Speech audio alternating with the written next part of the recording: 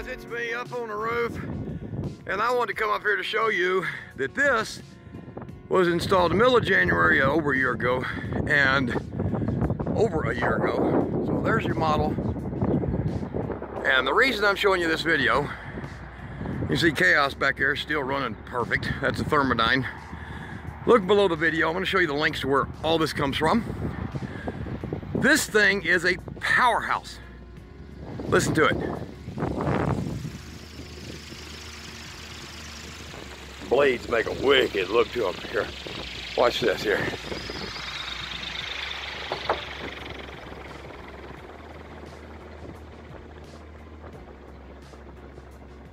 And you can look at the up close condition of this. Look at the heavy bearings in that thing. Manufacture date on it. Rotor diameter 1.6 meters, so it's a little over, I think a little over 5 feet. At about 60 something inches, I don't know.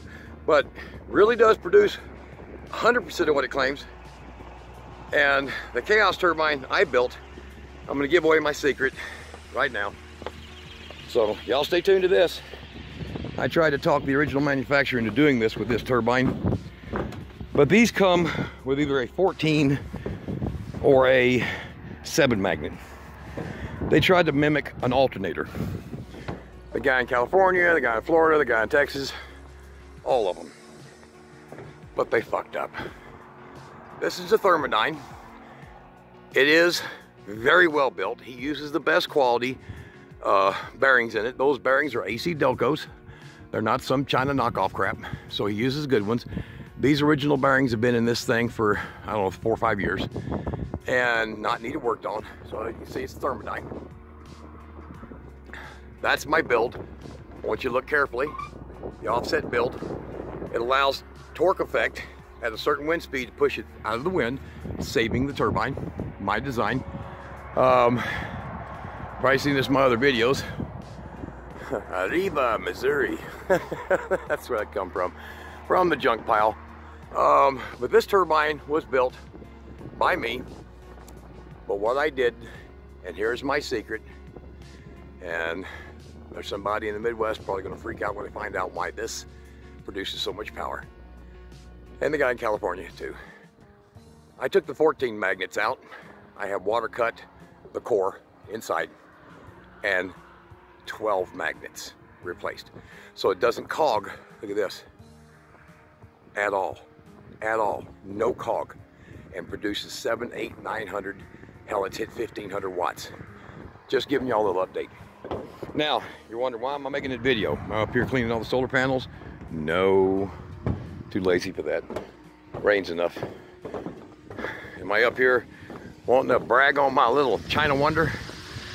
And they lowered the price. I got mad at them. And they lowered the price.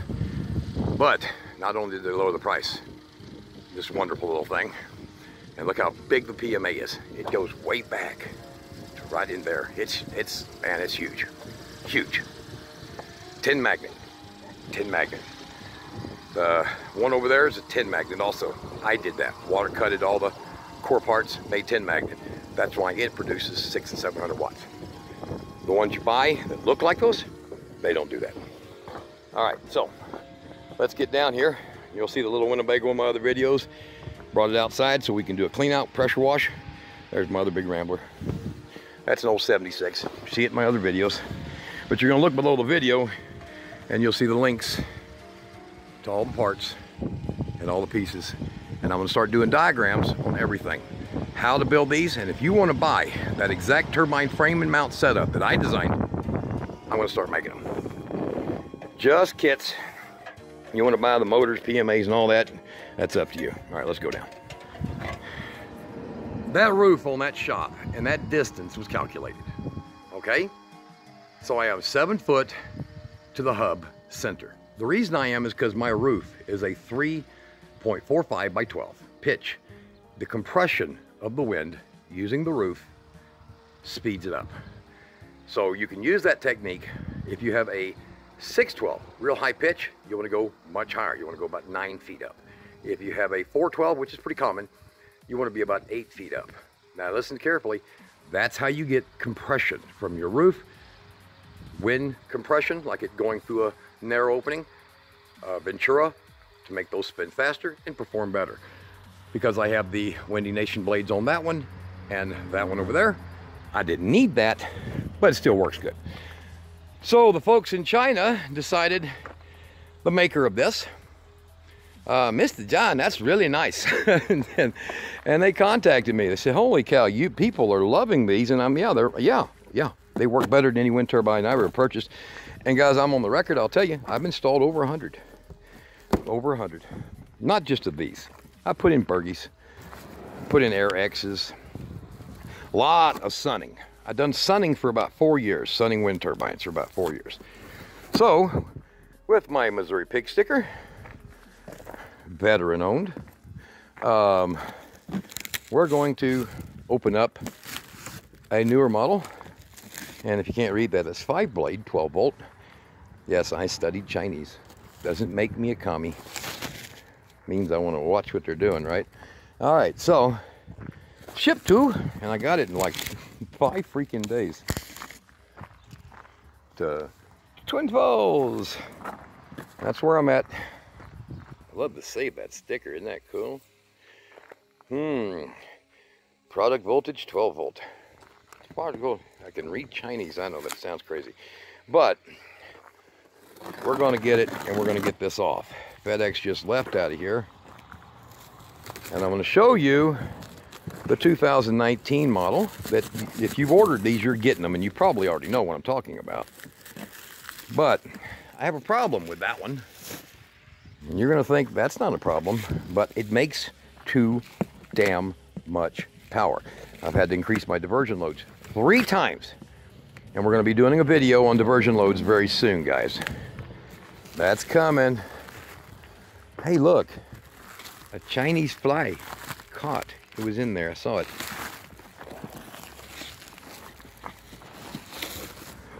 Okay. All right, there we go. Now we're down to the nitty-gritty here. And we're going to, if you go look at my previous video, I got a video coming up, or maybe after this one or whatever. Hey, look at that thing. That's freaking cool, isn't it? Okay, this is a salvage barbecue pit thing that I use for, you know, doing crap on. So, let me get a piece of plywood, bigger plywood. Hold on.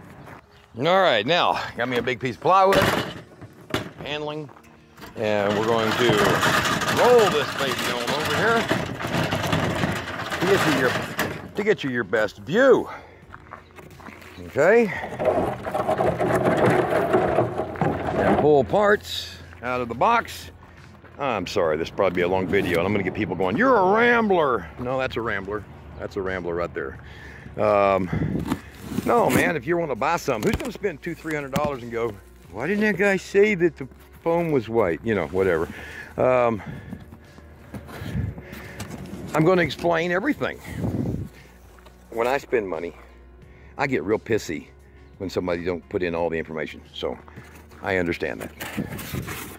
But in this one's case, we have user's manual. Familiar turbine. We have shaft key. We have 5-blade hub. Nice. And when I said that the other one above was putting out way too much power, it's because it's a 3-blade. 5-blade will create a torque effect and actually wind wall. That's when the blades are all going so fast. So say you bought an old turbine from eBay and it's got like 10 or 12 blades. It can only go so fast because as soon as all the blades basically become one, they're a wall, wind walling, and the turbine doesn't do anything. And of course, if you buy one from the Midwest, it doesn't do anything anyhow. It doesn't matter if you put a 300 horse V8 on it. All right, so here comes more tools. Kind of nice. Look at that, reaches in. I didn't get that in my last one. All heavy galvanized bolts and hardware, and looks like stainless steel nuts. Yep, stainless steel. Very good. I can see that by the sheen on it. And it comes with the brand new, now this is what's cool. This is what's cool. Brand new Now I want to show you here real quick. Let me pause. I'll grab this other one and I'll show you what comes with the competitors' models, because I have one. Installed it for a poor guy. So hold on. And poof like magic, boom, there it is. All right, so that's the competitor model. 600 watt. Yeah, I smoke cigarettes come out of packs bigger than that. All right, so, yeah, I smoke, I'm sure you know that. All right, now, that's the new 2019. That is better. Wind generator braking voltage kicks on at 15, which means your inverters won't freak out. Now, let me tell you what I do with this. I'm going to show you a video where this becomes the braking system, but stay tuned, long video. If you want to get pissed, go watch cartoons. But I want to show you something you're going to learn. Okay, now, and wham, ta-da. This rectifier, how's it work? Well, how's it work? You could use this, but no. All right, we're not going to use that. Now, this one, I prefer not to use this one for my power. So, guess what? I actually don't. Now, what I do is I actually take this one and I use just the red and the black wire, red and black wire, on my battery. These two items, boom. So I'll get Tori to open that right quick. And there, thank you, Tori. There she blows. Now, so what we do is we're going to take a regular 100 amp, be in the material list below, 100 amp rectifier, 3-phase, 2 out, positive, negative, and look at your labeling, because sometimes they're backwards. Decided. All right. Okay, so we're going to connect the positive and the negative, just like this. You see this? There's the rectifier. Now, from the wind turbine, 3 wires that will connect from here to any of the 3 legs of a standard SQL bridge rectifier, like so. But of course, you're going to run the wire down the pole through something like this. This is SVO cable for a RV, notice the plug. So you can buy this, put a link in there to that. It's actually cheaper to buy the RV cable. Cut the ends off. All right, so just put wire nuts on these. You're not going to use them. Here's the deal. What it senses for its braking system is the voltage from battery, not the voltage from turbine. So you're going to then run wire to 8 gauge, 8 AWG from here to your battery bank. Of course, run it through a fuse like an ANL 100 from here to your battery bank. There you now have a diversion braking load system, a high efficiency rectifier. Look at the size of this rectifier. How big do you think it's in here? It's like little diodes. It's not great. Your battery voltage light will work, your brake light will work, your charge light will not come on. Don't pay attention to that, doesn't matter. And then you have bypassed this thing here, but you have its braking ability internally, just like. So what it has inside is it has film resistors that are loaded on both sides of these, on both sides, and the diodes are loaded here. And you see they'll come in right here in line for the rectifier. But those diodes in all of them, especially, Emma, not a toy, it's junk, especially one of these. So the diodes are tiny, tiny. They're not good for this. They're not good for these. These are powerhouses. So we have what comes with it. Now they're not hard to do. If you can't weld this on, let me give you this thing here. It is big enough that you can take it to a machine shop or a plumber. Go take it to a plumber. He will drill it and tap it for 1.5-inch pipe threads. You put 3 feet of 1.5-inch pipe on it and it will slip, because it's 1.90 OD pipe. It will slip into a piece of 2-inch pipe. Now the reason I say 2-inch pipe, you want to use the EMT rigid Schedule 40 Home Depot 10-foot sections. They sell them, I don't know, 40 bucks. You want to use that because this sucker makes a lot of power. and you want stability. You can use 1.5-inch pipe, but this ain't some junk crap out of Missouri. It's actually real turbine. So there's the blades, and the blades come as 5. And they're not little, guys. Look at the size of these blades. And the styrofoam pellets, they're free. They don't charge you for the bits of styrofoam. So these run about 300 bucks now. Apparently I screwed up and got one for $220 something and thought, I'll give it a shot. Comes with a good nose cone with double clips on it, so that really does stay on there. And people go, so you don't need a nose cone. I don't know. Get snow packed in one side of this, it's like totally out of balance. You don't want that. Or dirt, whatever. You want the nose cone.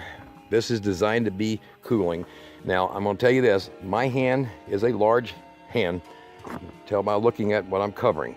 Complete rectifier and controller with one hand. Now, I want you to look at this PMA. This is huge.